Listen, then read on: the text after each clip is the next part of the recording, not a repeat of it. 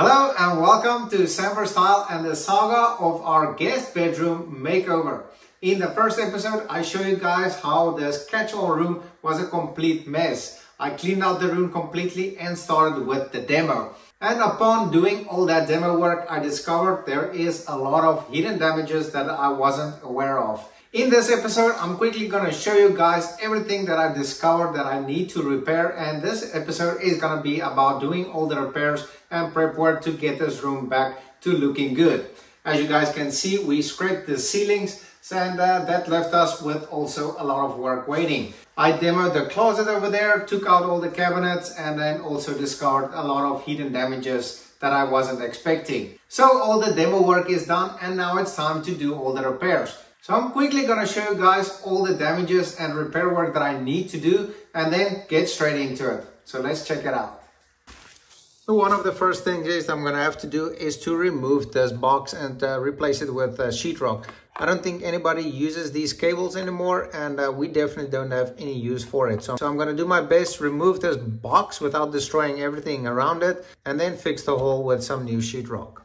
And then over here, as you guys can see, I removed the cover that was cut off to make it fit. The baseboard is actually over where I need to remove that screw in order to get that out. So I'm gonna have to crawl underneath the house to see if I can raise that outlet a little bit. Hopefully there is a little bit of extra wire underneath it so I can pull it up. Otherwise, I'm gonna have to probably drop it down and then kind of put it into the baseboards when I redo these baseboards. So not too sure how this is gonna turn out. This is probably gonna be the biggest obstacle of this whole repair work, but we're gonna get it sorted and looking good. And then over here on the ceilings, there is a lot of repair work that I'm gonna have to do. Unfortunately, it got damaged when I was scraping this popcorn ceiling. However, I was kind of expecting there to be a little bit of damage, but not this much. And then I'm gonna have to take out this old light fixture thingy, cut it out, and then fill it in with new sheetrock because I am not gonna put anything there. So we need to get that out the way. And in this closet area, there's also just gonna be a lot of, a little bit of sheetrock repair that I'm gonna have to do on the ceiling, but that's gonna be majority just mud work. Okay, so now you guys saw all the damages that I'm gonna have to be fixing and repairing. Most of the work is gonna be the ceiling itself. I'm gonna have to do a lot of mudding and sanding, and I wanna get that dust and dirty work out the way and then start finishing up with the paint and everything. So hopefully my goal is to get the ceiling painted by the end of this video, and hopefully it works out. But let me get right into it and see if we can make it happen. So let's go. Right now I am struggling with this outlet box, trying to get it out. These boxes are installed when the sheetrock is off with two giant nails. So I'm just prying it back and forth, trying to break it out. As you guys can see, I'm having quite a bit of a time with this box, but eventually I managed and I got it out. So over here we got that hole filled up with some sheetrock, and it's also ready for some mud. Okay, so for us to even get to that outlet and to remove it to see how much wire we got, we actually have to remove the whole baseboard. So I'm gonna quickly remove this baseboard and then get access to this outlet. So let's see what's going on there.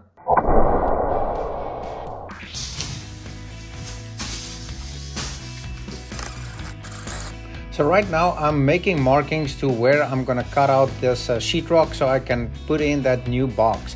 So as you guys can see, I marked it out, I used the oscillating tool and cut it out, and it looks like it's gonna be perfect for the new box. And I discovered that that wire is there and it's gonna be perfect for the new box. Excellent news about this outlet over here that was in the baseboard. I'm not too sure why they made it so low, because the wire is coming from on top. So I'm just gonna take out this box, get a new box and put it on the upper side over here. And that way it is on a standard position and I can have a baseboard there without it being in the baseboard. I have no idea why the previous owner would have done this, or I presume it's not the builders that did this. So yeah, I'm super excited about that, not having to crawl underneath the house. Okay guys, so now I'm ready to take off this outlet. As you guys can see, I've opened this up quite a bit.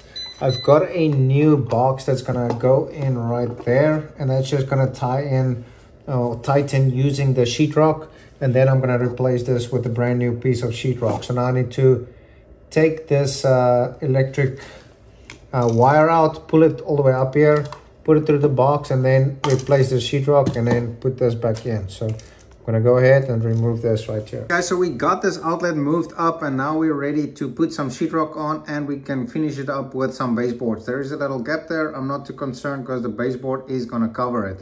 But we got the outlet moved, and that's what matters. So let me show you guys the rest of the repairs.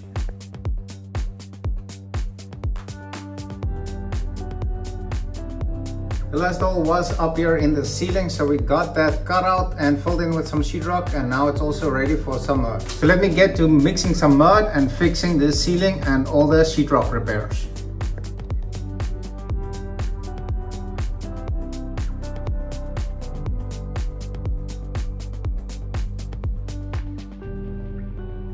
Okay guys, so it's time for me to have some fun, and by fun I am meaning I am going to be sanding the ceiling. So as you guys can see, there is still a lot of texture where the seams are in the ceiling, and these I presume it's the nail holes where they screw in the sheetrock. So I'm gonna smooth that and get that smooth and ready for paint.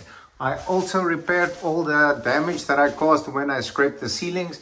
I filled up the holes everywhere, so now it's time to sand all those rough texture spots and see if we can get this ceiling all smooth out. This is the ceiling in the closet. So I got everything filled in with joint compound, so I can go ahead and sand it and see how smooth we get it. I'm gonna do some finishing mud on the walls, but for now I'm gonna sand this ceiling.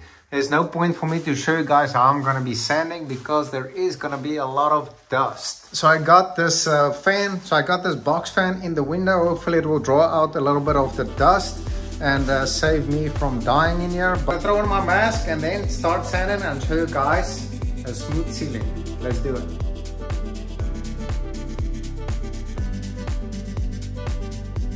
Hey guys, I'm done with this sanding. However, this did not go as I was hoping it would go. As you guys can see, obviously it's not smooth or ready for paint. So what I'm gonna have to do, I'm gonna have to take my finishing mud, put it all over this textured part of the ceiling, and then give it a day to settle down, and then give it one more sanding, and then we should be smooth and ready for paint. So right now I've got everything ready. I've got my finishing mud. I'm gonna throw it on the ceiling and everywhere that it needs, and then it should be ready for sanding tomorrow.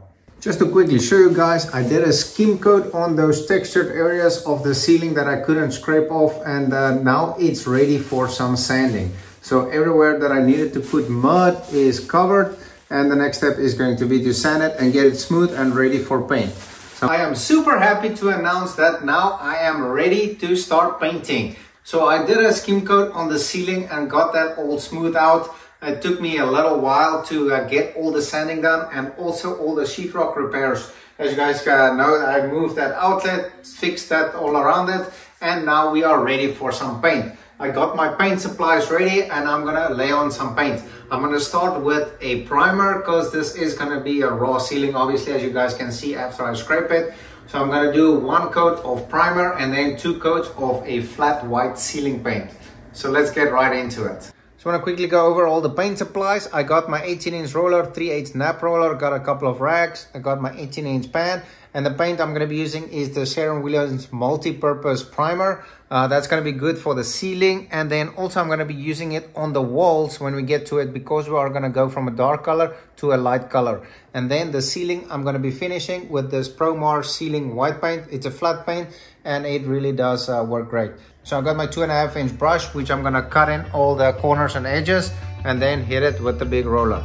So let's do it.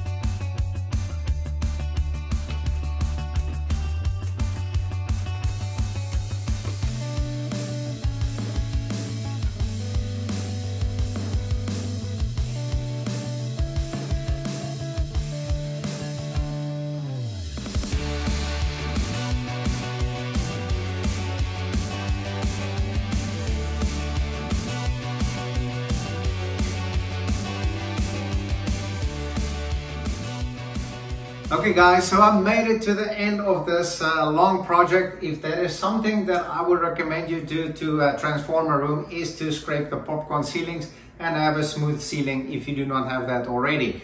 This room looks 1,000 times better and I am super happy the way it turned out. We still got a few things to do before we get to the finish line. We are planning to do some kind of accent wall, not too sure yet. I still gotta paint, I gotta redo the trim, install light fixtures, so there is still a couple of things for me to do before we finish this project. So if you guys enjoy hanging out with me and following along with this project, consider subscribing or sharing it with your friends and family. Thank you guys so much for watching. Have a wonderful day. Until next time, goodbye. So I'm quickly gonna run you guys over, yes, with the train. So let's get some mixing some.